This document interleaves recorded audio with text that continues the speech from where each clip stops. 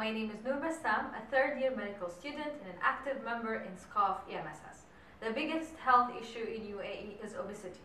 Obesity is a well-known health burden. About 70% of men and 67% of women aged 50 and above are considered to be overweight. That's about double the average of the world. UAE government launched several national campaigns like Obesity Keeps Good Health Away, where they encouraged UAE residents to seek consultation. There is Healthy Children 2021, which aims to reduce child obesity till 12% by 2021 by various awareness activities.